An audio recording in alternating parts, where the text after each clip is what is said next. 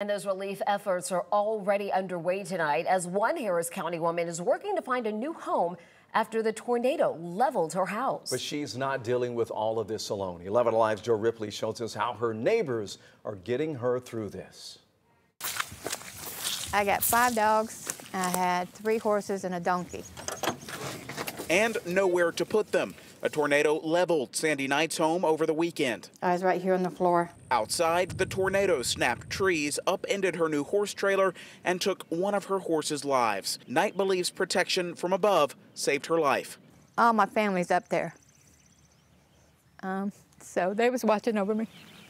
Mother Nature is just relentless, and she hits wherever she wants to, and the damage that's left behind it's sad. So each pan holds 10 foot-long loaves. Ann Hammond owns Breaking daily, Bread, if not 2 pans. a restaurant where Knight works. She says dozens of neighbors helped clean up, and Hammond's family is now raising money for Knight. I would encourage people to volunteer to help your neighbor clean up. Again, there are people in Mississippi where these storms started that lost their lives. Donate blood, give things you can if you've got extra. This is the room where me and the babies were. Knight says she's rented this home for over a decade, and while the owner sorts out insurance claims, Knight says she's ready for a new day, and she's not afraid to start over.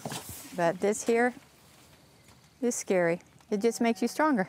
With her house now a total loss, Knight says she's going to stay with a friend for however long it takes for her to get back on her feet. Thankfully, though, she says she is alive and her community is there to support her. In Pine Mountain, Joe Ripley, 11 Alive News.